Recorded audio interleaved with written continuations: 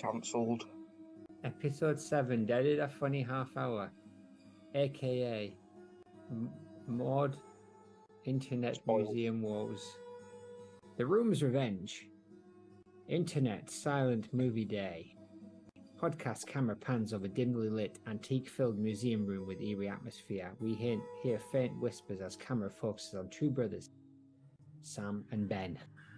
Standing in particular ornate room, animate, peculiar, or nature. Can I have your screen, please? I went on and had a look through these, and this was the only one that I did anything to.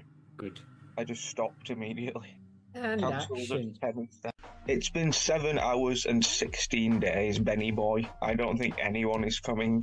Oh, this is insane, Sam. How did we get tricked into this? And with a baby. Podcast camera cuts to the room's ornate Ornacia door, now firmly closed. Did you hear the way that door closed? It creaked as if mocking us. To creak a mocking door. I definitely added that.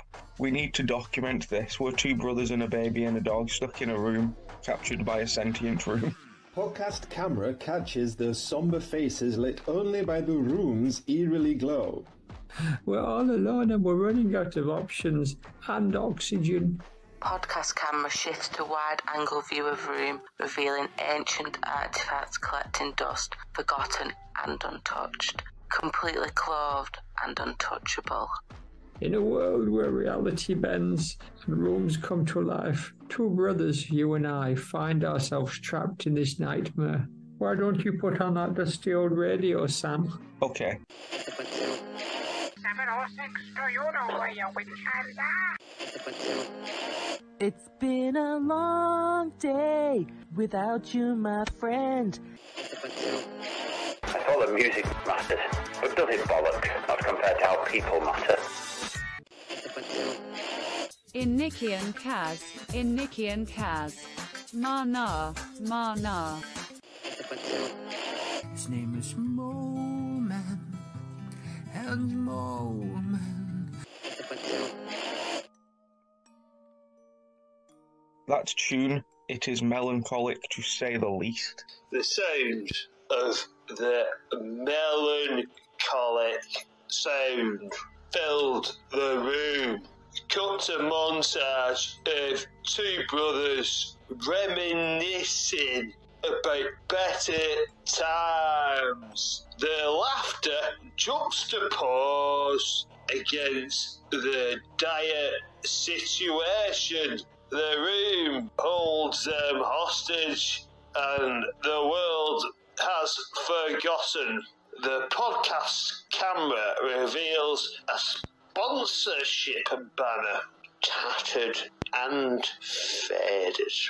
Sponsors have abandoned us, Sam. Goodbye, Nestle Bunny. Farewell, the log lady of Shield Square. It's just us and the room. My face is full of resignation. Mine is full of fear, but we won't give up. Determined, we will find a way out to escape this nightmare or run out of oxygen trying. Podcast camera pans back to the Ornacia door as it slowly creaks to reveal a flicker of hope. Will the brothers conquer the sentient room's malevolence, or will they remain trapped forever? The podcast screen fades to black as the Ornacia door creeps open a little more, leaving their fate uncertain. End of script. Maud octopus riding a hamster. I'm so sad I can't even do the theme chant. What does it go like? It goes, Maud, it's a sad, sad coast. She's dead and gone forever. Oh, the end. We can't leave Tom, Ben, Sam, whomever. Why don't we just jump into content? I can't get sponsors on, and the moratorium list is in my other pants pocket. The end. I don't work off my own. I need an auto cue. I need some kind of. I'm not going any further with that script. Okay. Well, here's I one. don't even know who this Maude is. Oh, are we losing our minds? Maybe. Here's 7.5 minutes of RuPaul's Drag Race with just the name of Wu Shangyu occasionally edited into it. Listen up, you fucking sea bags. It's me, Jeff Apple Clone 42. I escaped the heaven compound. It's a shitting fuck show up there, let me tell you. In a story I can't get into now. I escaped and thanks to help from a Kung Fu Jedi Master and Deidre Rashid Barlow from Coronation Street, my life was spared. I can't get into it right now. Anyways, I see Aisha landed in some kind of sort circle-based additional dialogue recording studio, so it seems a bit fucking rude not to have a whack, doesn't it? So listen up, wank shafts. Here's this week's fucking sponsor race. The swearing has diminishing returns, doesn't it? Twat balls. Category is just bin butt ball gowns. First up, serving glamorous ball gown that represents Welsh folklore icon Mary Lwyd, realness, it's Mary Lwyd. Next, giving cred, because I ran out of bin butt credit, the Devon mage is wearing something loosely based on a muddy puddle because of Peppa Pig or whatever. Slamming down the runway in this glamorous ball gown that looks like a spacesuit. Lack, it's Rex Ruffingen. This is a flaned ball for your life, we need to see your flans, Rex. Take the helmet off. That's a good boy. Following that up is Death in skeletal style ball gown, also from Cran. But Death must be getting full by now because this look is absolutely eating. And lastly, it's Good Kings Us Settlers, in a ball gown that looks like how Kenny is dressed in South Park for some reason. Works as. And now we are pleased to announce, walking the runway for 1 week only, the cast of the Derrida Funnies are Part 2. Please welcome Diane Sharpie Sharpie. Why did Diane Sharpie Sharpie, the former security guard of MFINDB1, make a great watermelon person? Because she had a knack for keeping things CG. Big Wayne. Why did Big Wayne bring a ladder to the bar? Because he heard the drinks were on the house. Rod and Todd Hobgoblin. I'm sorry, but I'm not aware of any specific individuals named Rod and Todd Hobgoblin in my training data. If you have more information or context about them, I'd be happy to try to create a joke based on that information. The philosophers aka Michel Foucault, Artie Ramdo, Guy Debord, Pierre Bourdax and Kerry Derrida. Why did Michel Foucault, Artie Rambo, Guy Debord, Pierre Bourdax, and Kerry Derrida start a band? Because they wanted to deconstruct music theory and collaborate on some radical tunes. Also because of Atomic Kitten. I added that myself. Ergen the Starchild and Envelope Johnson. Ergen the Starchild said, Envelope, I've traveled to the end of space-time and witnessed the birth and death of countless universes. It's truly mind-boggling. Envelope replied, well, honey, that's all well and good, but can you tell me when my lost sock from the laundry is going to reappear? I've been searching the entire cosmos for it. Ergen the Starchild responded, the mysteries of the universe, Envelope. Some questions are just too profound to answer, like the sock that vanished into the cosmic laundry abyss. Season 1 competitors Yanis Xenakis and baby Jacques Derrida. Why do Xenakis and Derrida make a great pair? Because Xenakis adds the complexity, and Derrida adds the interpretation. Anton Ouijabo. Why did Uncle Anton Ouijabo, the podcast host and voodoo lord, start a new show about magic tricks? Because he wanted to keep his audience spellbound and craving for more tricks of the trade. Dr. Drake Scaramouche. Why did the Canadian rapper Dr. Drake Scaramouche become a sensation in the Great White North? Because he had the ice-cold rhymes that could even make snowmen nod their heads. Also, he did the fandango, I added that too. Stamp. Why did Stamp Witherbottom, the wacky old character, bring a ladder to the library? Because he heard the books were on a high shelf of knowledge, and he wanted to reach new heights in wisdom. Representing the monkeys E to Z, Monkey Ezra. Why was the construction monkey so sad? Because he just couldn't find his banana nut wrench. Captain Shook Vlogs. Why did Captain Shook Vlogs, the alligator Twitch hacker, become a famous streamer? Because he knew how to snap into action and make his followers go chomp crazy with his gaming skills. H-Robo, Dave and Battery. Why did the robot invite the calculator and Battery to his party? Because he knew they could always calculate a good time and keep the energy levels high. The Room That Came to Be. Why did the Room That Came to Be throw a party for all the other rooms in the house? Because it wanted to prove that it was more than just 4 walls and a ceiling, it had a real romance with hospitality. Oh shit. It's the holder of the original DNA, Jeff Apple the First. Why did Jeff Apple, the billionaire wrinkly space rat with a bowl cut and a woolen rainbow jumper, decide to invest in intergalactic cheese production. Because he wanted to turn his billions into cheddar billions and live happily ever ways after. And last but certainly not least, everybody bow down, shut the windows hand and welcome the current sponsor supreme, Whited Onion, the cheeky Scottish parrot who says, "I get a job at the bakery." Because he couldn't resist squawking, "I roll with it, laddie," whenever someone ordered a baguette. Why, cheeky bastard? Well, they were all just dreadful and I can only apologize. I'm cream crackered. Let's just go and sit on the couch, watching James Bond. Eating potato chips on the couch, they're yummy and squammy just like a family. Oh, I forgot, here's special guest Marky Smith dressed in a Prestwich ball gown opus Dei and other assorted Latin mumblings. Why did Marky Smith decide to write a play called Hey Luciani? Because he thought it was about time to prove that post-punk music and papal intrigue had more in common than anyone realized. Altogether, now stop. You want a recap. You can't handle a recap. Here is the recap. This week's Maxi Challenge was to help all of the gaggle of weirdos out back get ready for the runway. The holiest roller of the week was Mary Lude. This week, if they weren't a holy roller, they was a wet blanket, meaning Mary could choose from either Dev, the Devon maid, King Zaz or Rex Woofington to get the boot. Mary Lude flan balled against the flan ball assassin, Nanook Huntington. Mary won, and sent King Zaz back to MFIMDB 1. Sorry, Zaz. No crown. Yeah. Content. Can you give these good people some context for this content?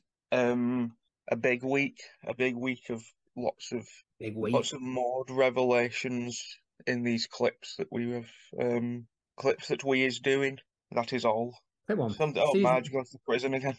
Well, nice, very good. That's all in the subtext of this clip, not so much in the text.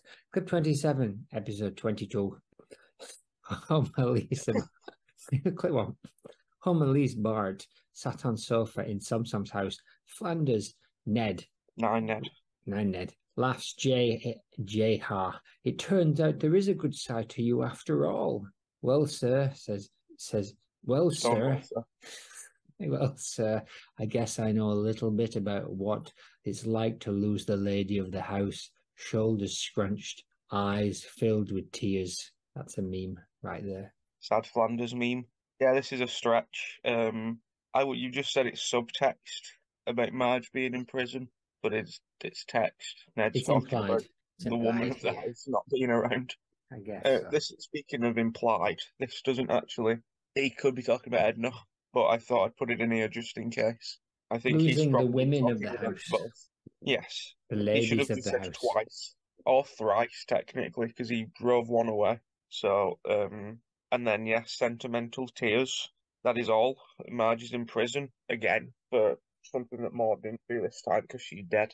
But then Ned comes round to tidy the house for them or something, and then says that line and then leaves. Well, it doesn't tell us too much about Maude, but at least she's stayed dead and in the past. How long is this after the last, the Fland Canyon thing? That was episode 19, so 3 episodes. Oh, not long then. Not long indeed, but long. Clip 2. Oh, I've left clips 2 to 6 in my other pants pocket. Do you have time for a diary? Dear diary, today I went to the supermarket just to get some supplies for Rod's science project from his school that he goes to that is not the regular school. He had to make a working circulatory system, but he wasn't allowed to use paper. He had to use other items, so I went and I just bought him a beef heart and took it home, and we just hurled glitter at it and prayers. And also, whilst I was at the supermarket, I bumped into, let's go with Jasper. He said, "How's the house I sold you?" I said, "Oh, it's fine, 20 years in, no complaints." And he said, "Well, it's been nice to see you, Maude." And it said, "Yeah, you too, Jasper." Bye, diary. Just kind of a normal day, really, in the life of Maude Flanders. And hasn't really raised our spirits while we've been in this room. Maybe we need 5 or 6 more minutes of exposition from our narrator. But Perhaps, unfortunately, maybe we need 12 more looks. time for a song? Sure. Beard sat on sofa in some's house. Flanders 9, Ned. Laughs Jacques. There's a good sturdy toe, Wilson Stones. About Howat sits lie. That's the lady of the house. Shoulder, dial, delay de wit. Teeds. The end. The end. What a short show. It was a short show, but I got a feeling we're going to be in here a little bit longer. Just going to try and find our way out. Bye, everybody. Bye. Who's fired? There's someone at the window, but there is no window. Someone else is trapped in here with us, briefly. Really? His name is... Plus Nagy's over there. Chomps McBillabong. You're fired. Look at this, Sam. Ben. Ka-ching. Ka-ching. A crystal Maude. This could be our way out of here, couldn't it? Yes, it could. Maybe we can use it to uncover the room's secrets. They both touch the crystal Maude and a magical flashback sequence begins. MFIMDB 1. Entrance day. The screen shimmers and we are transported back to the day they were lured into the room. Podcast camera follows Sam and Ben as they follow a trail of delicious pound bakery pies set by the mischievous Lilith. Pound bakery doesn't do pies. How will they get out of this predicament? Let's see how it all pies out. Chomp, chomp, chomp. Pie-filled laughter improv. PFLI. Ha ha ha ha. Chomp. There's a lot of exposition in this sketch. Yeah, we can get through. We don't even have to read this. The trail leads them to the room. The room that came to be.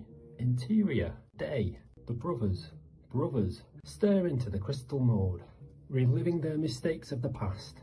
The spirit of Lilith Godman, a mischievous figure, emerges from the Maude.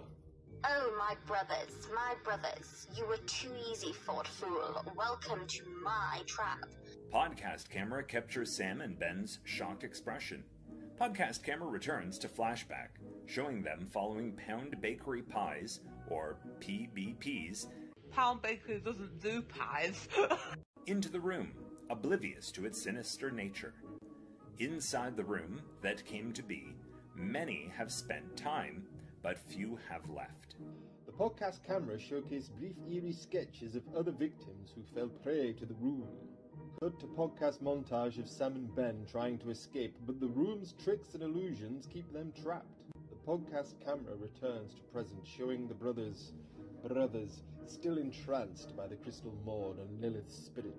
Now, my dears, you'll be part of the cursed room's history forever.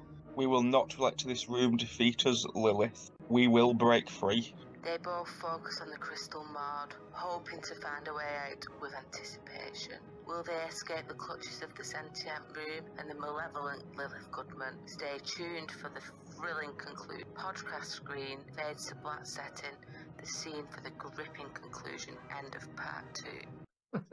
Why don't we spend the time looking into this mysterious crystal? Oh, look, isn't that Diane Sharpie Sharpeye? Yes, that's our former security guard. We haven't replaced her yet either. No, we're very insecure at the moment, but...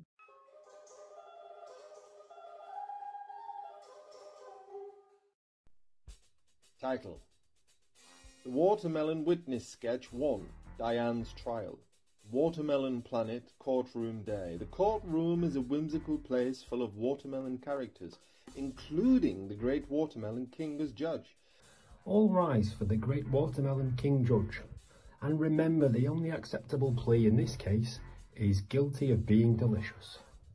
Diane Watermelon, Sharpie Sharpeye, in security uniform, stands nervously at the defendant's melony table.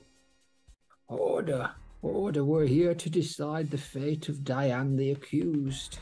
You, defense lawyer Clarence the Cucumber, standing beside her. Anything to say? Don't worry, Diane. We'll get through this. Just remember, they can't prove intent. Well, Prosecutor Caroline the Cantaloupe, can you energetically address us? Ladies and gentlemen of the fruit, I present to you a case of premeditated watermelon abuse. Diane knew what she was doing, and I can see her itching and squirming uncomfortably right now. Clarence, my skin is itching like crazy. What's happening? Diane, I think you might be allergic to watermelons. That's what we're going with that. Your Honor, my client Diane is allergic to watermelons. She couldn't have premeditated anything if she didn't even know she was allergic to watermelons. I'm puzzled. That makes no sense at all. And are you saying I'm allergic to something? I'm the judge here, not a fruit. Order, order. Clarence, does he just call himself a fruit? Yes, Diane, and he's serious. Well, it's time for me to seize the opportunity for wordplay. Ladies and gentlemen, let's not get tangled up in fruitless arguments. I'm the prosecutor. Fruitless? This is fucking nuts. Order, order. Stop giggling, you fruits. Later, I sentence you guilty to life service and community service. Ooh-wee, this is a juicy court case, with lots of tension and melodrama. I'm upset. This is the pits, Clarence. Don't worry, Diane. This is a chance for you to make amends. Interior, watermelon farm. Day. Diane is in overalls and straw hat, almost fully mutated into a watermelon. She is frustrated, but as she works, she begins to understand the importance of responsible consumption. Responsible consumption. I guess you could say I found my true calling. I'm a melon. I'm a melon farmer.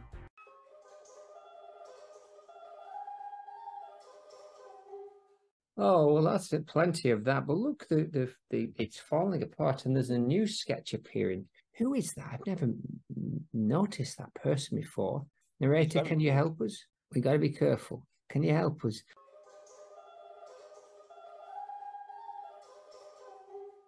Oro, it's me, Lady Poncho, wife of Grogus. Here's a twisted tale. The Maude Flanders Internet Museum is a digital labyrinth of decay and chaos. Big Wayne strikes in, his face etched with unwavering determination. Big Wayne says to himself, Oh, I ain't no mess too big for Big Wayne to handle. Big Wayne navigates through the wreckage, his towering figure a beacon of resilience.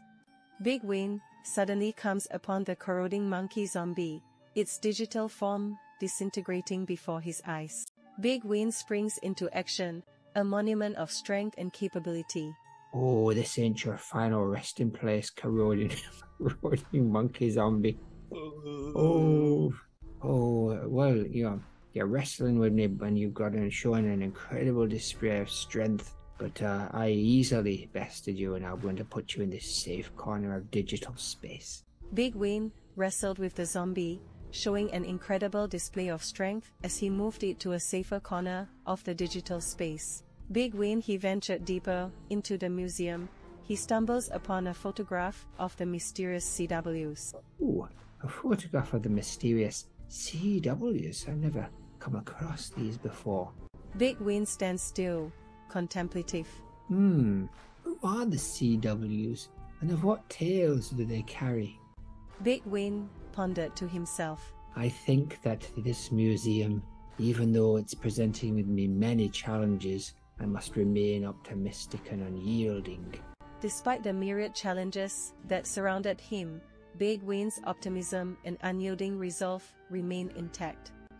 With a determined tone, Big Wayne boomed out, I'll unearth the secrets buried here no matter the odds.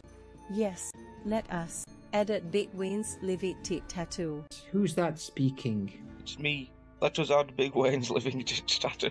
Is that my tit tattoo talking to me? Yes, I'm your unborn twin. I respect your input. As the tattoo on my titty. And you're emerging as my tattoo right now. How strange. Let me gather my tools slowly and purposefully, and let us, you and I, tit tattoo. Let us rebuild this museum together. It's not unbuilt. It is in the future. With his tit twin in tow, Big Wayne started gathering his tools, slowly but purposefully, ready to rebuild the Maude Flanders Internet Museum. End of scene.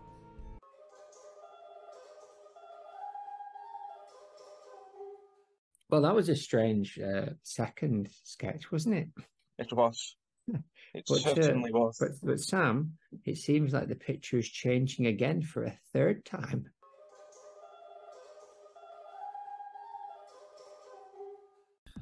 Title: Amateur Nike's Revival. Stage is set resembling an old factory on St. Kitts in Ben Nevis Island. The factory manager is pacing around nervously as hobgoblins 1 to 3 are busy working. These hobgoblins need to make better shoes. I can't afford any more complaints. We can't keep up with these ridiculous demands. Oh my goodness. He's clutched his chest and fell to the ground. Someone call for help. It's too late. Factory manager's dead. I'm looking at you in shock. Hobgoblin's dilemma. What do we do now? The boss is gone, but we cannot let them shut us down. Without the bosses, our shoes will become even worse than they already are. We have to find a way to save our factory. Find a way to save our factory. Head office, New York. Bosses are discussing the factory's problems. These complaints about our shoddy shoes are outrageous. We need to shut down that effing factory immediately. But what about the hobgoblins working there? We can't just leave them without jobs. Wait, hold on. There's something on the TV that looks like it's connected.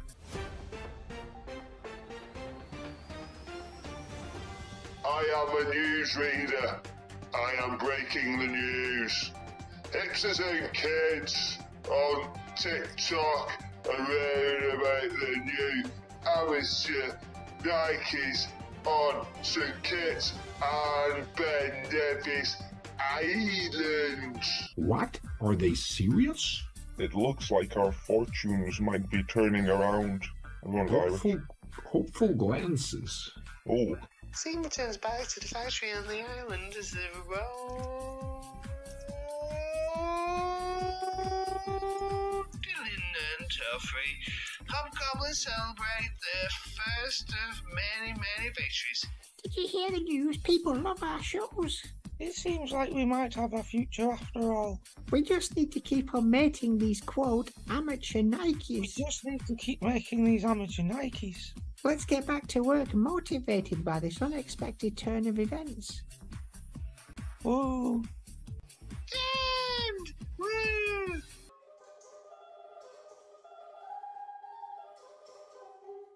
Well, that was an interesting dilution of what could have been a particularly interesting long story. But yeah, that was just a linear tale. It seems like it was based a little bit on nothing really, but eventually it seems like it could become based on Weekend at Bernie's and or Crocodile Dundee.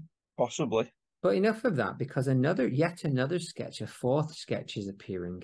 Come on, narrator, give us some clues.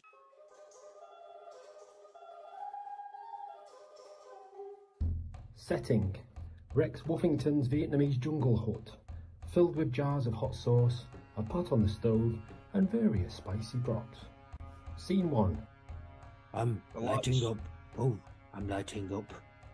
Setting up at the stove and stirring a pot. Woof woof. These jars of hot sauce displayed around the hut. I hope I don't get any disturbances. Woof. Knock knock. Oh, Garrett Goodman. Garrett Goodman. You're just in time to taste my latest creation, triple sock blower hot sauce. Rex, you and your hot sauce experiments. I'm ready for some flavour excitement. Here you go, lad. Woof. A spoonful of hot sauce. Let's both taste it together. Wow, Rex. This is incredible. What's your secret?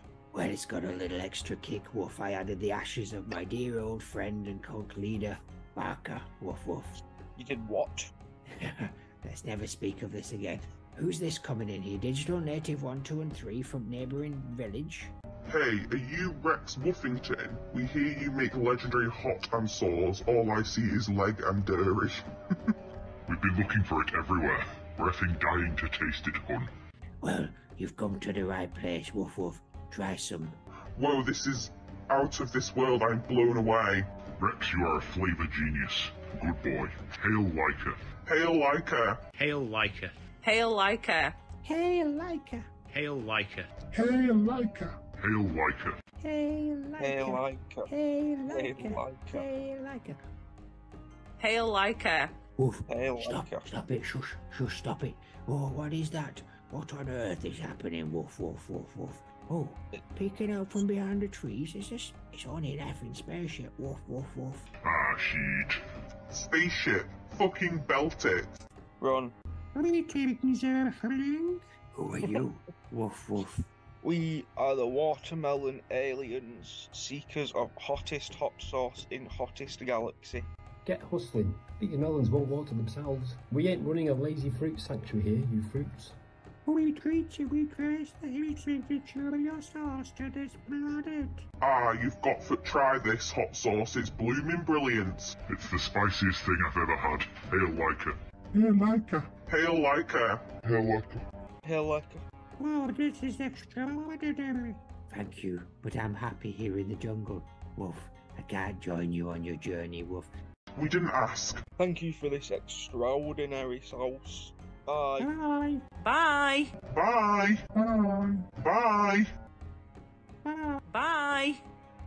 Oh, woof. Well, what are the odds of that? Who would have thought it? Oh, I still can't believe that happened. I can't believe that just happened. Well, my hot sauce, woof, woof, woof, it's really out of this world. Can we have a bit more? Any left? Hey, Leica. More. Hey, Leica. More. Hail Leica. Maude.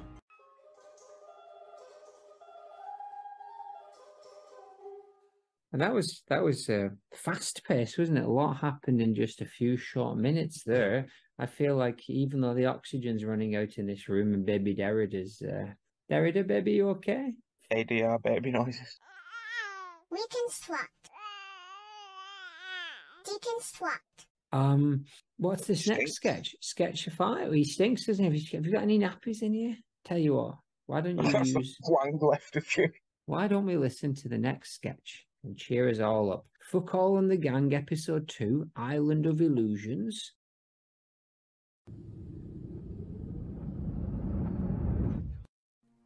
A dock. An escape boat is waiting on a choppy sea as a storm rages, a la Pokemon the first movie, Mewtwo Strikes Back. Meow2 Strikes Back. Mewtwo Strikes Back. Having fled the grasps of a certain pandemic denier, Foucault, Debord, Rambo, Bordeaux, and Carrie Derrida prepare to leave for their island safe haven. The world is finally ready for our message. Death ideologies and BMC faith Derrida will change the world. They have received an invitation to the remote island, a la Pokemon the first movie, Mewtwo Strikes Back. Welcome to society. I believe I am on the island from the first Pokemon movie. Therefore, I am there. Boredom is always counter-revolutionary. Always. Guide to Boredom, however, is counter-not fucking lit. He arrives and is greeted by the Oracle. Behold, fellow Lucifers, it is the Oracle! Now, naturally, I find tourism, human circulation considered as consumption, as fundamental... I find tourism, human circulation considered as consumption, is fundamentally nothing more than the leisure of going to see what has become banal. But this, Sunderland Pokemon First Movie Island, is fucking lit. Welcome, seekers of truth. We show your vision. Here's members. Hello, and start participating in society's activities. Utopia unveiled. I see you become more involved in our society. You begin to notice that something's not right. There's something strange about this place. It is not the utopia we imagined. Run, the Oracle cannot be trusted. Sorry, it can, I just wanted to be heard. Oh, you want to escape my cult? You expose my cult? Are you saying cult? They sneak into my headquarters and find evidence of my cult activities. Beloved cult. What is that? What are you saying? We must reveal the truth.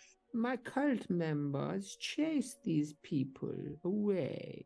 Where's my Jacques? Oh my goodness, they have escaped.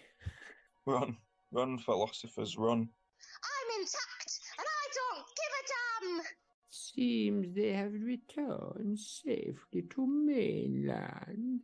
Hold press conference. We have seen the dangers of blind ideology. Critical thinking and free thinking are our greatest weapons. We had a bike boat. This is a simplified script. You can expand on it as needed.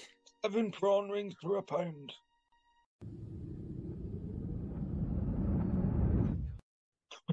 Well, that was a particularly To be deep. fair, the last time we saw them, they were trapped in a jar in Jordan Peterson's lair, and it got us blocked from YouTube.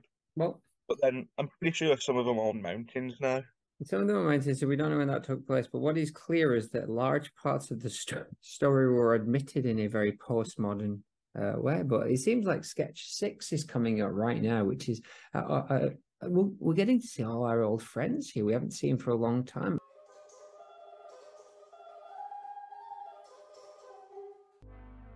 Funex, Ergun and Envelope's endless space-time endeavours, the battle with the paperclip conundrum, dim lights, a futuristic spaceship cockpit with Ergun and Envelope at controls. A starry background illuminates the scene. Ergun looks out of the window concerned. Enveloped. Looks like something's wrong with you. Oh dear, I'm turning into a pancake. They land on a peculiar planet. Look out, Ergun. Strange creatures approach. Oh no. Welcome, travelers. Your friend's condition is caused by the black hole nearby. We can help you, of course, but you must first defeat the generic evil ruler of our planet. We'll do anything to save Enveloped. That's not my name. Okay. Quiet, Envelope. Let's go and face the... Come on then, let's go and face the villain and stop you from becoming a pancake. Yeah, okay. Paperclips. I am a paperclip. I am a paperclip. I am a paperclip. I am a paperclip. Do you think you can beat me? Ergun, it's just a paperclip. Stay focused, we can do this. I will turn you into a paperclip too. The battle plan. Let's huddle. Come here, let's huddle. It's why the villain's giving us time to come up with a plan. Oh yes, take your time. F-U-N-E-M. I've got an idea, Enveloped. We'll use the FUNEX's folding feature to create a giant paper airplane. Paper airplane? How will that help, you tosser? We'll fly it into the paperclip's weak point. That tiny crease on his back. It's handy. Like, fold. Let's make the FUNEM change towards the paperclip. Charge. What is this? Attacking the tiny weak spot in my back? So with FUNEX. Oh god, you crushed directly into my back, causing me to crumble and dissipate into a black hole. Oh no. The paperclip is defeated. Look out, Envelope, help me. He's sucking me into the black hole with him. No, Envelope. Voop, vanish. Envelope's gone. I have to set off on a rescue mission to rescue Envelope and bring her back to her three-dimensional form. I won't leave you behind, Envelope. We're in this together. Sometime later or whatever. I rescued you. You're back. I'm back. We will continue our endless space-time endeavours, protecting the universe from all kinds of strange and wacky threats. Not even a pancake anymore. Come on, let's get back in the FUNEX and disappear into the cosmic unknown. Silly cow.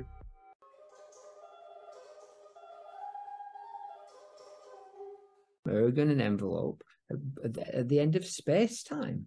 Oh, that's nice. Like our Twitter, X, FUNEX. Yes, we have an F and X. Well, that was a particularly wacky and funny. And it seems like a lot of these sketches quickly run through the third act, which in most movies and TV shows The third act is well expanded on. I like the fact that this simply cuts past the chase. Yes, there was simply no need for it. We know how it's going to end, and we know where we are in Act 2. To be honest, I didn't know how that was going to end with the pancake and the paper clips and the black holes. It's probably going to end. This is definitely distracting us from the oxygen running out in this room. It's good. Snaggy just lying down. He's not moving a lot. He's fine. Snaggy doesn't even need oxygen. Why don't we catch up with Jacques Derrida over there, as the baby whose oxygen depleted body is seems to be dealing with it pretty well, to be honest. We can swap. You can swap. Yeah, he also doesn't need oxygen. It's just us two. Well, he's dead, isn't he? One thing that we forgot to mention after him becoming tiny and a baby is that he's actually still dead. Yes, I was going to say when did we kill him off, but we didn't. No, life did. Well, how about we catch up with Inakis Xenakis in a voiceover that's hopefully drenched in so much distortion that it's not possible to hear any of the words. That sounds like a plan to me. What's going on in the Wee Wee Principality, Rob? As the Wee Wee Principality flourished under Ian's music, the residents of the land emerged from their hiding places. They marveled at the miraculous transformation embedded into their hearts. Ian, Pierre, Jacques, and their friends became reverent living figures in the Principality. Oh, good. Enough of that, though. What about this? This is sketch 7. This isn't even a sketch. Look, this is a cassette on the floor, and if you put the tape into the on top of this thing, let's see if it starts playing. It's playing. You just put it into the crystal Maude's mouth, the ducky mouth flicker tape deck.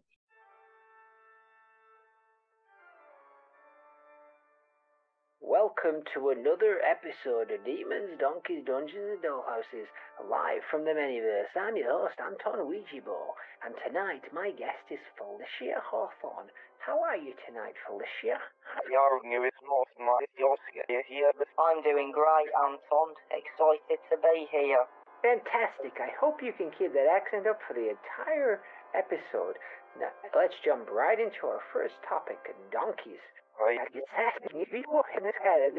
we're going to talk about the rare and unique breed of Baudette de Boutoir donkey. Felicia, could you share some insights about this remarkable breed? Certainly, Anton. The Baudette de Poitou is a French donkey breed, known for its shaggy long coat. Altogether. Fine bold tufts and don't ruin the ending. Tufts on the ending, on the ears.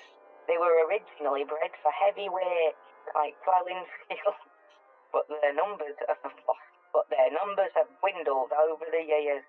Today, they are cherished for their calm and gentle nature, making them perfect ghost therapy and as companion animals. They truly have a unique charm with their woolly appearance. Absolutely fascinating, Felicia. Now let's dive into our next segment about dolls' houses. Our featured doll house tonight is Enchanted Cottage of Firwood Meadow. Could you tell our listeners a little bit more about this enchanting doll house? Enchanted Cottage of Firwood Meadow is truly a sight to behold. It's a meticulously crafted dollhouse that exudes magic and whimsy. Intricate details within it make you feel like you've stepped into a fairy tale world. Every room is tiny, handcrafted furniture, and the walls are adorned with miniature paintings of mythical creatures. It's a masterpiece of artistry and has captivated dollhouse enthusiasts worldwide. It's often said that those who gaze upon it can't help but feel a sense of wonder and enchantment. Enchanting indeed, altogether now. And now our final topic of the evening. Is it our final one? It seems like we skipped over the demon. Maybe the dungeon. It's hard to say. Our final topic of the evening is demons are featured. The demon is none other than cue glitches and all. Could you enlighten our listeners about? Thor is a captivating innovating and He's often associated with the themes of independence and rebellion. Listen up, this is relevant to the story. In some accounts, the first wife of Adam created from the same clay as him, refusing to be subservient to him.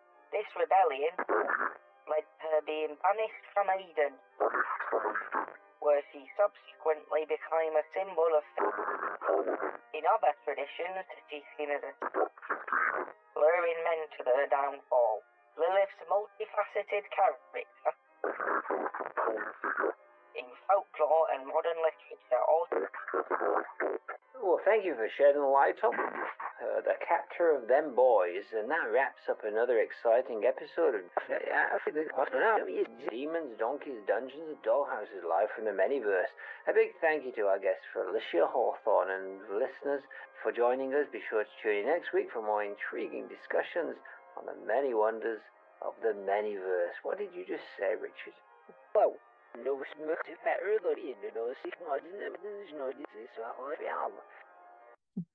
well, that got a little bit messy in the middle there with all that noise and all of that like tape whirring sound and those demonic backwards noises. Well, that was very scary, Zaz. But let's move on. What's that? Must be an old tape. Probably just an old tape smothered in farts. But it's gone. The tape's vanished.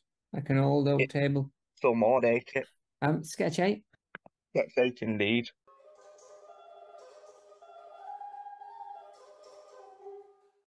Sunderland Tales. The Unleashing of the Monstrosity. Sunderland Tales. The Unleashing of the Monstrosity. Chowdai and Rauchaudo. The stage is dimly lit as various cages and contraptions are scattered around. Dr. Drake Scaramouche is preparing his latest experiment, whilst his assistant, Nurse Judy Finnegan, reluctantly aids him. A camera is set up to record Finnegan for a YouTube video. Welcome back, Finny fans. Today we have a very special unboxing. Nurse Judy Finnegan, please step into the frame. Well, hello everyone. Today we're unveiling something incredible. Here's a box, a strange box. Oh my goodness, a clawed monstrosity has burst out, snarling and hissing. Monster noises.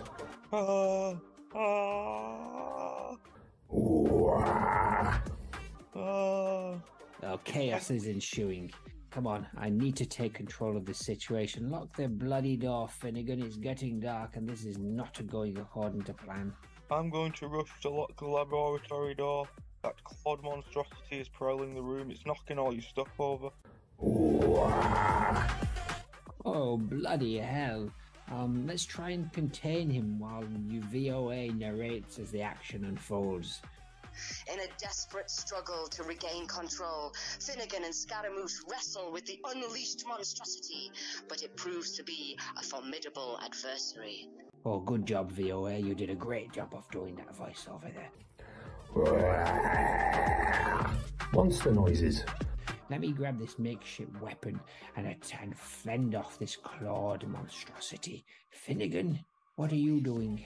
I'm using the fire extinguisher to create a smoke screen. Ah, good. You've momentarily blinded him by the smoke. Yes. Fetch the tranquilizer dart, Finnegan. We need to take this beast down. Finnegan fetches the trank gun. Here it is. Oh, I'll aim right in the face. Right up the nose. Oh, he's starting to lose consciousness. Brilliant. Oh, we did it. It's over. Fucking. What is this? Look at his face, Finnegan. He looks almost exactly like your husband. Richard? Rauchaude. Rauchaude. Rauchaude. Can you hear him? He's just quietly saying Rauchaude. Jaude loves Rauchaude. Is that what he's saying? Jaude loves Rauchaude. doesn't sound like the official version. What could it mean? Well, that didn't go exactly as... He's dead. He seems like he's dead. Oh. Put him in a cage. We've survived yet another near disastrous creation. Didn't go exactly as planned, did it, Finnegan?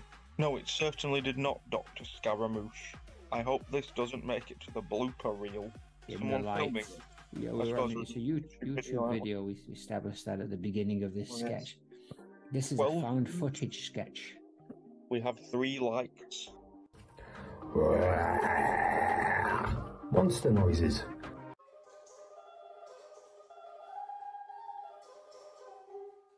Well, Jaude and Rochardo, I hope they don't come back to haunt us at any time soon. Me neither. Well, that was a bizarre view. It's like we're seeing all the little bits of all the things that have gone on around us, and it's hard to tell if it's past, present, or future, isn't it? As always is in this world. What year is this? I'll walk with me. What's happening now? It looks like is the screen, the title on this crystal Maude says the continued nonsense of Stamp and Statman John.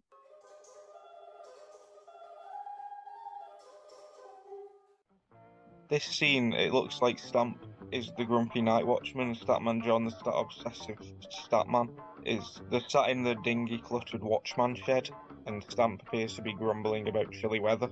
That's this infernal cold. Can't we find some way to warm this place up, John? Oh, boys, I've got just the thing. I've been studying the latest in home heating technology, and I've rigged up a contraption that's bound to keep us toasty, boys. I pull the remote control from my pocket and press this button. Oh, a Rube Goldberg series of events is unfolding in front of my eyes. A series of mousetraps triggered, setting off fireworks, which ignite a rocket, launching a flaming arrow at a pile of logs. I know, boys, it's creating a small bonfire in a shed. Oh, fuck. Oh, bloody fucking hell. You've set... John, you fucking maniac. You've set our shed on fire. No, it's a state-of-the-art heating system. Just sit there. The room will be warm in a minute. It'll be bloody warm. It's on fire, John. It's on fire. My legs are on fire. Oh, bloody hell. Oh, boys, my hair's on fire as well now. I'm not like Michael Jackson now. Pepsi advert. Oh, bloody hell. Oh, put fire out. Put fire out. Christ, for fuck's sake, put fire out. I'm trying to. There's no fire extinguisher. It's run out. We're covered in foam now. That'll protect us though, won't it, boys? It protect us. I can't stand up. My legs are on fire. Everybody's on fire, John. This is not good. Boys. Your fucking contraptions always make things worse. We need something practical, not comedy of errors. Boys, you've got... I see your point there, Stan, but now we're sat outside in the cold, in the snow, with only burnt rags as clothes. What else have I got up my sleeve? I've got it. The ultimate tea-making gadget. A massive convoluted tea-making machine with levers and pulleys and flashing lights, boys. Tea? You've just burned down that fucking house, John. To stay warm here in Arctic temperatures, not launch a rocket to the effing moon. Stick with me, Stamp. Stick with me. I'll all go. Oh, shortest go. I'm being sprayed with boiling water. Oil's coming up all over my skin. Oh, it burns so bad, John. It's burning so badly. Oh my God, it's burning. That's it. I've had enough. We will freeze to death here in these wet rags if you don't come up with a practical solution. Stamp, boys, you're right. I just got carried away again. What was that? Bud.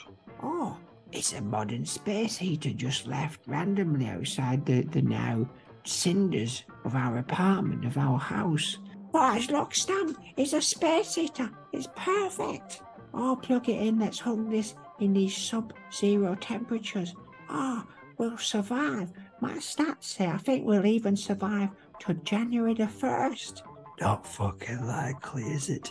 but this is more like it, John. Sometimes the simplest solutions are the best. Oh, Stam, you're right. Let's not overcomplicate things anymore. Slam. Oh, shit. I've locked the heater inside the charred remains of our building, and we're locked outside. You've done it again, John. Oh, my bad. Wah, wah, wah.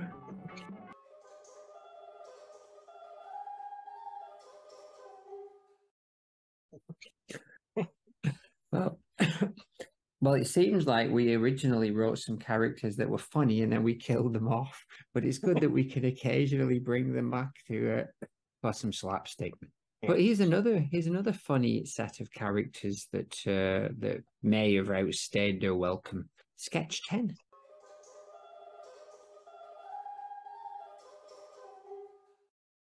The scene opens with Child Commissioner Monkey Ezra.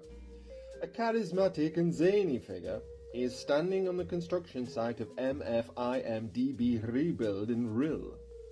Timid and quiet monkeys / lemurs / octopi / camels / monkeys are working in a comically chaotic manner.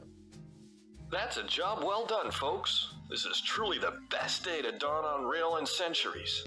Oh, thank you. I'd love to mimic your confidence, but I always fail spectacularly. My life is a series of mishaps. Are we done, CCM Ezra? No, because I'm here now, Graham Thunder Boss. A job well done indeed. Is this the last one to build? Oh no, it's the second one. Well, the first one did fall down a bit. Did a little dance. You fell down. Oh, this one's wobbling as well. Oh, it's collapsed in a comical cloud of dust. Good job, everyone.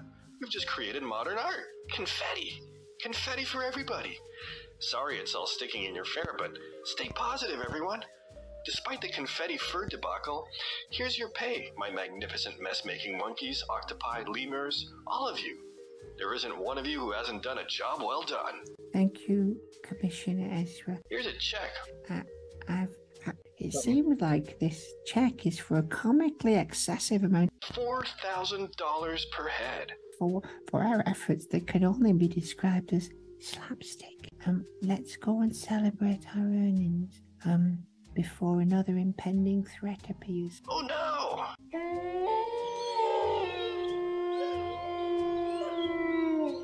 I've heard it's payday, and I demand a... Oh shit! It's the Roswolf! And she's brought with her a team of animal performers. She's got juggling raccoons and breakdancing pigeons. I hope surreal chaos with this over-the-top circus atmosphere doesn't ensue. Eat them all, rip the throats out, pigeons. I'll rebuild your library, but it will require a Shakespearean tragedy and a circus show. How much will it cost? Mile. Are you working it out on that giant oversized calculator? No, you know what it is. And doing a ridiculous interpretive dance with Giant Dave? Big Dave. Is that an interpretive dance you're doing with Big Dave Cody Calculator? The dear Graham is immeasurable, like the mysteries of the cosmos. $4,000, please. Eat the bones. Eat your bones! Eat their bones!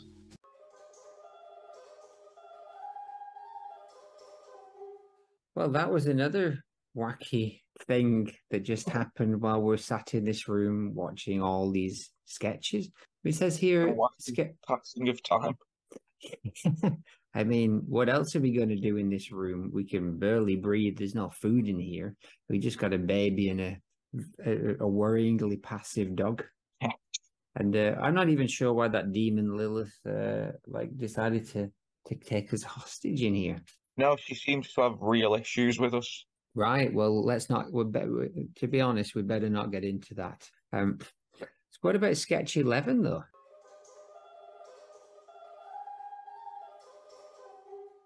Looks like the setting is lively in the Cosmic Chaos Cafe in Space Heaven. Take it away. Well, it seems like celestial beings are sipping on galaxies of whirlwinds of whimsy instead of coffee, and a sign outside reads, "Stay away, fools," aka enter at your own cosmic risk. Well, Jeff Apple, Jeff Space Apple 2, let's plot our next cosmic caper. What do you think our next adventure should be? How about we spice up the Cosmic Chaos Cafe with a twist of pure celestial chaos? Don't worry, I've got a new space cloning machine. I'm gonna make Space Jeff Chaos Apple Madeleine Jesus 3. He's even more beloved than the previous clones. What's happening? Where am I? Don't worry, SJCAMJ3. You're in space heaven. We've got a cosmic mission for you. Let's set it in motion. Cosmic patrons, enjoy your whirlwind smoothies. SJCAMJ3. You dress up as a talking asteroid and roll up to the tables. Hello, cosmic travelers. I'm Asteroid Jeff, and I bring you a special offer today. What's the offer, Asteroid Jeff? Oh, if you finish your cosmic smoothies in under 5 seconds, you get a complimentary trip to the Andromeda Galaxy. Oh, chug, chug, chug. Oh, chug, chug. I can't stop drinking. Help. Chug, chug, chug, chug. There is a look at this cosmic smoothie tornado. Chug. Have I won? Have I won? Chug, chug, chug. I can't stop drinking. Have I won? Chaos is ensuing. All of the patrons, including me, are downing these cosmic smoothies at an alarming rate. Chug. Tables are floating in midair. Chug, chug, chug. And celestial beings are tumbling around. Chug. I can't stop drinking. Help. That was pure chaos. That was pure cosmic chaos, SJCAMJ3. exactly, Master Jeff. Space Heaven needed a little bit of extra fun. The cosmic chaos is moving, but... Hold on. What's that celestial hamster wheel descending from the ceiling? And inside it is celestial hamsters of pure light spinning the wheels, creating a dazzling display of colors. Squeak, and behold my cosmic wheel of joy! Squeak, we bring cosmic delight to all. Oh my god. Oh my god, so much chaos! The Cosmic Jazzman is playing a personalized jazz camboo. Dancing nebulae swirling around. We're turning this cafe into a cosmic carnival and still no toast. Asteroid Jeff, reveal your true form and join the dancing. Oh, the patrons, they're loving it now. They're laughing and dancing, realizing it's all in good cosmic spirit. Squeak! Squeak! Squeak! Squeak! This is the most celestial fun I've had in ages. Chug. Let's do this again, Asteroid. What? What did you say there? Again, Asteroid Jeff. My goodness, this cosmic cafe is transforming into a galactic party with celestial beings reveling in the madness of space heaven, and all the while hamsters of pure light continuing their celestial dance. Squeak! And behold my cosmic wheel of joy! JSA J2 and JSA CJ3, you truly are dancing amongst the cosmic revelry, hamsters of light, and your mischievous plans turned into cosmic celebrations. I love it here. Dog. What will the Jeff Apple clones get up to next? Will OGJA continue to write blank checks on a whim?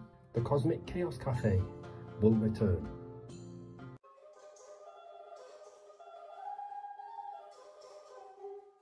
Well, that was a strange one, but at least we got to see Jeff, which, you know, our boss, who we haven't seen for a long time. He seems like he's having a good time up in heaven with his clones. His clones who have anagrams longer than actual names. Yeah, he took the life of Space Jesus and just made it his own, didn't he? He literally did, and he's been rewarded by some kind of whimsical cosmic cafe. Brilliant.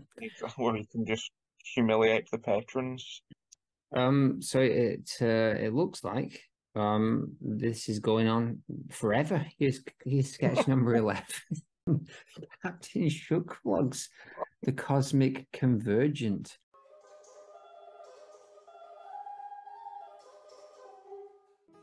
The interior of a spacecraft that has been utterly destroyed by an explosion.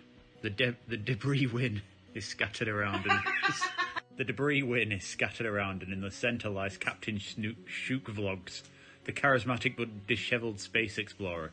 The twisted cult of dogs wearing bizarre dog masks surround him as the spaceship emits its final low hums.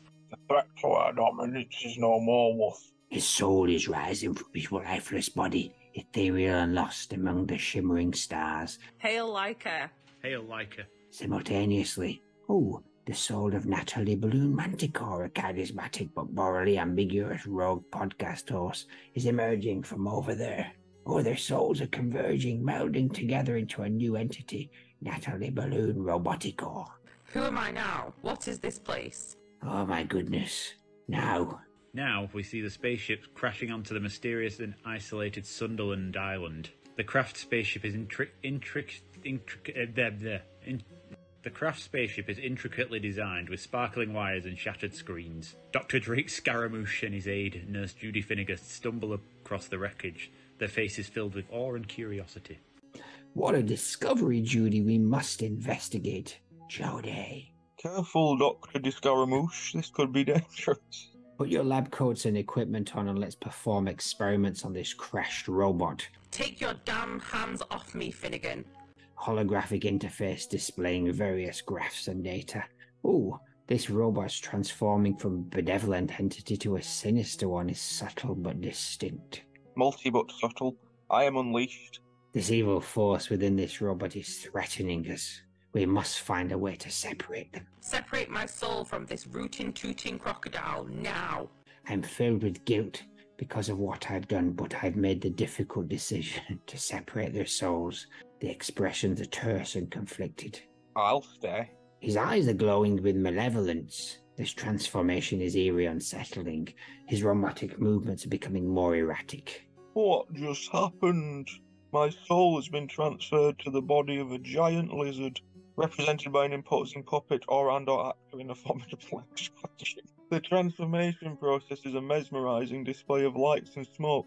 My lizard feet are taking their first David tentative steps. This is incredible. I must get to Twitch to tell my fans. But it seemed like you don't have full control over your body, Shook Vlogs. Let's go on a journey to see if we can train you across the uncharted terrain, the lush exotic vegetation, and the hidden dangers. Okay. My time will come, Richard and Judy. Richard and Judy. Good morning, Richard and Judy. Shug Vlogs, it's brilliant to have you around. I hope the three of us had lots of adventures. Okay.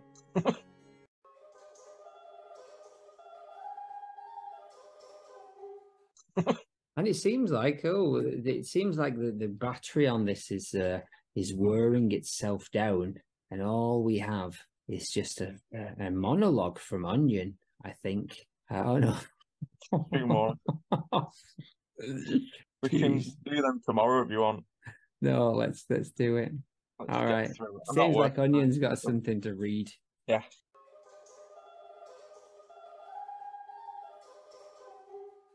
As I, the embittered Parrot Onion, embarked on my new life as the owner of the MFIMDB, that's the Maude Flanders Internet Museum and Database, in Deadbads, Wisconsin, North Dakota, my bitterness was an ever-present companion. The cruel twist of fate that led me to curate a museum dedicated to Maude Flanders, a woman I loved with every fibre of my being, was a relentless thorn in my side. Each Maude-related item I catalogued, each image I displayed, served as a constant reminder of the torment inflicted upon my embittered soul. My bitterness knew no bounds, and it was fueled not only by my loathing for Maude, but also by my seething hatred for the elusive figure known as King B7N, who had wronged me in ways that were beyond measure.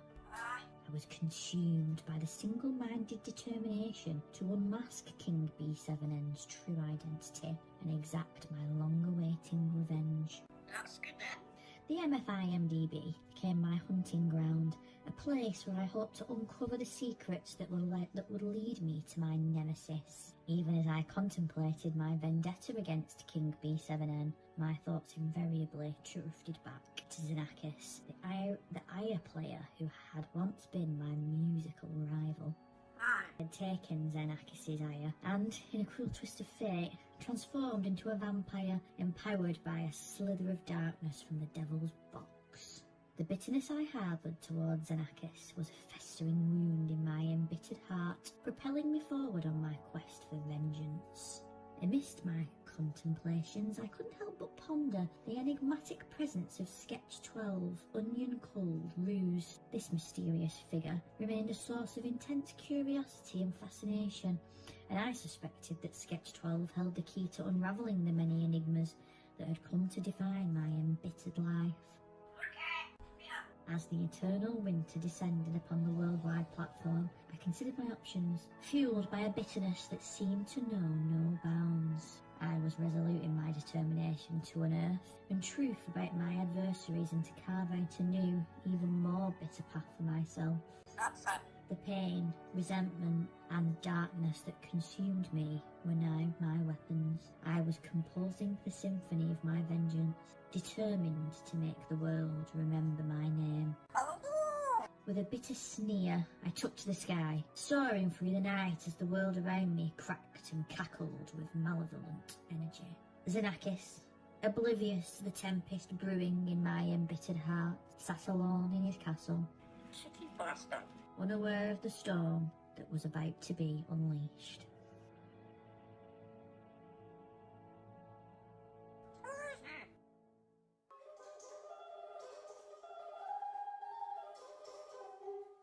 Do the onion bit here. Do the onion bit here. Oh, that was fun to hear about Onion and see what he was up to. Yes, what a cheeky bastard.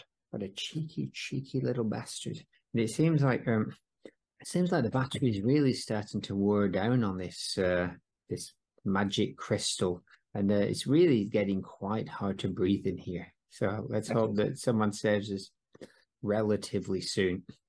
There's some little pockets of oxygen stuck in the artifacts around the walls. Yeah, let's all lick the walls.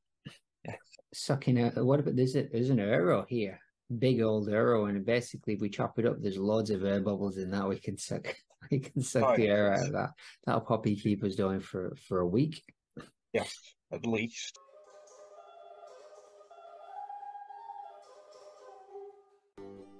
A dimly lit, mysterious basement below the local university where Harold H., formerly homeless robot, turned occult detective and Inspector Calculated Dave, a quirky scientist, embark on their supernatural adventures.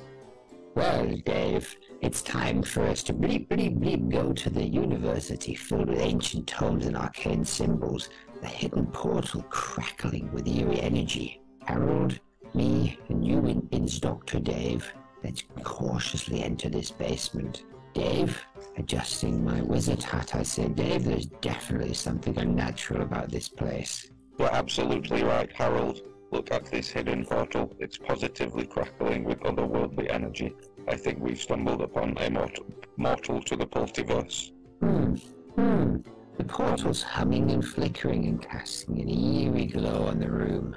Is this? What did you have to say? Wee battery orphan. Just a second. What is it? Who are you? Wee orphan.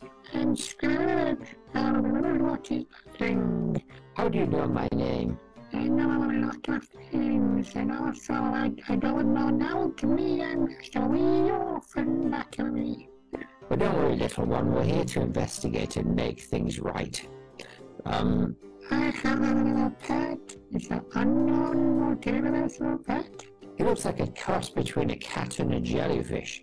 And there's our mystical feline jellyfish friend, the animal pet unknown multiversal.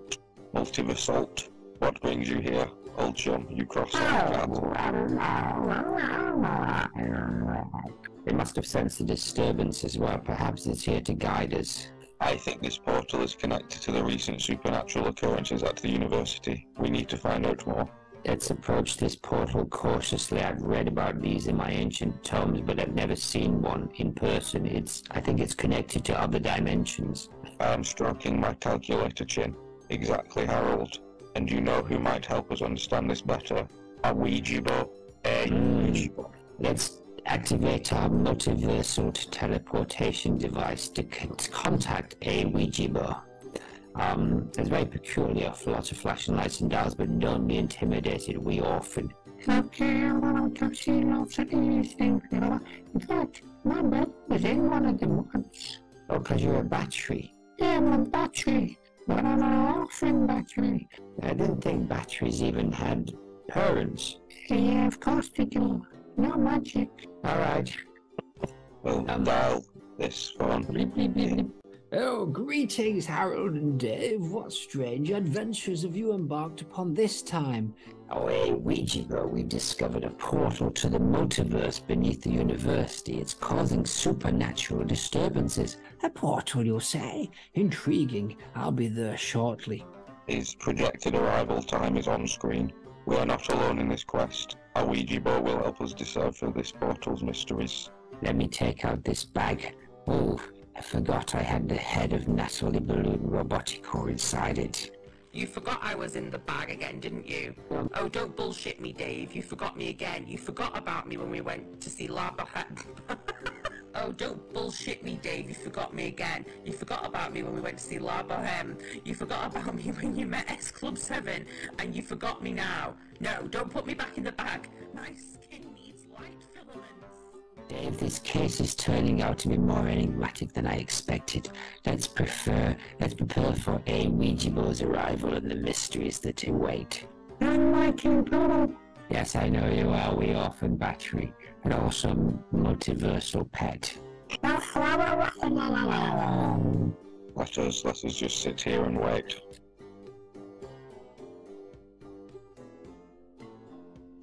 The end. Head in the back. What an ending.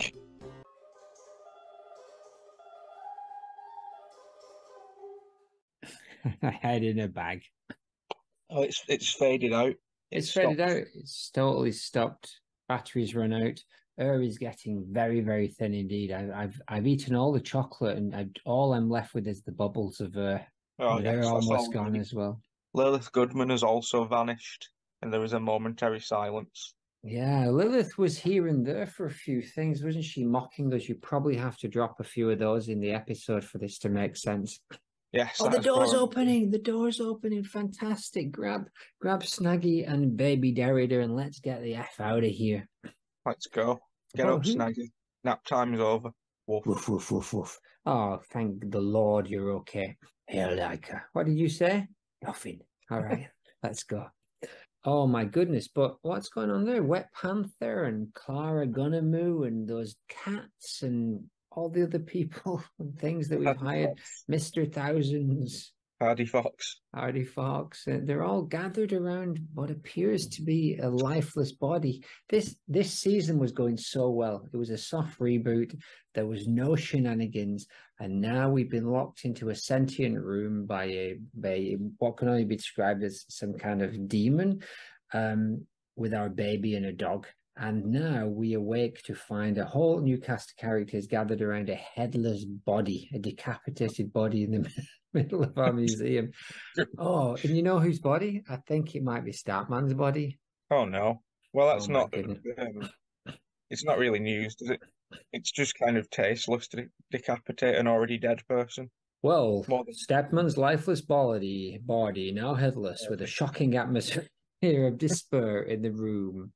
In the midst of chaos, tragedy strikes. The headless body of Statman has been left. I can't remember what Statman, wake up. They don't even know who Statman is, do they? They didn't even appear. Everyone knows Statman. He was the finest mac and cheese making stat machine this side of Wesley Mesner's. Oh, what in the world? Oh my goodness. Lilith has vanished. The sentient room has vanished. What the F is happening here? This feels like a season finale, but we have one episode left. We do, like Buffy season 4. What Stamp is now just weeping on the floor, holding the Statman's lifeless body. John. Oh, I lost you once. You daft bastard. I don't want to lose you again. Stop. Who said that? What was that? Boys. Who's saying that? Look under my thumb, boys. What? What are you saying?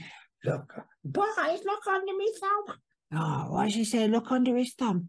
Oh, it's a little piece of paper rolled up. It's a code. It's a message. It's a code. The code says basement. What could the message basement mean? What could the message basement Wet mean? sweatpants? Wet sweatpants? Is that what you just called him? Wet sweatpants? Thanks, Stamp. Wet sweatpants.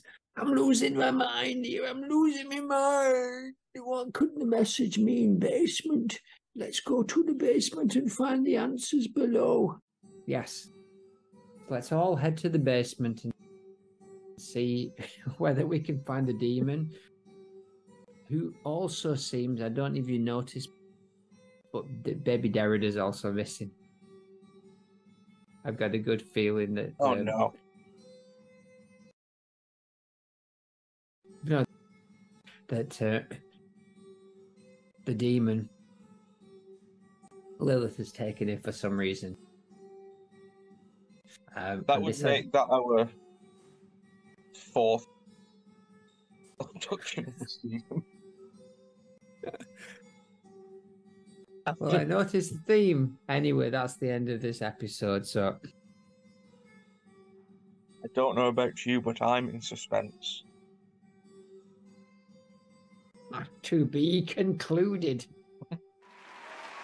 Thank you, thank you, thank you. What a fantastic turnout for grovelly ponchos.